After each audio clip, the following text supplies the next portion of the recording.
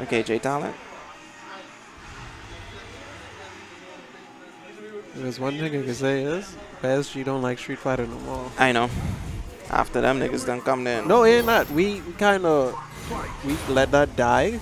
Okay. It was a dying game. You have to move on Yeah. Then they revitalized it with AE. with AE, and that just put us in a bad spot because we had better plans for other games, and AE put us in a bad spot. Street Fighter is a game that's always going to update, and it's always going to try to increase the player base. So they're always going to change up things at some point. And when AE get tired, then they'll bring out Ultra, like what they did before. The sad part about AE is it feel like a worse game than it did before. Seriously? Yeah, to me at least, it don't feel like the game got better. It feel like it got worse. I've been told. They said it's a little bit more frame delay. Oh my god. That's what I'm talking about. Jtalent.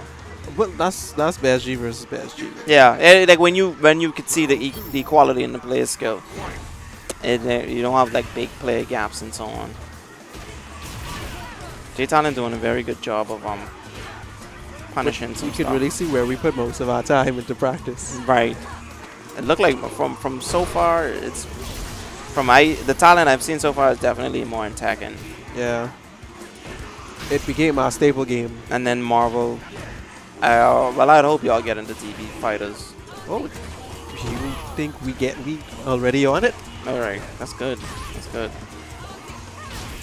Oh, nice cross up. There we go. 2-0. One thing I could say is a general saying inside that club room, Jtalent, don't normally casuals say don't play him.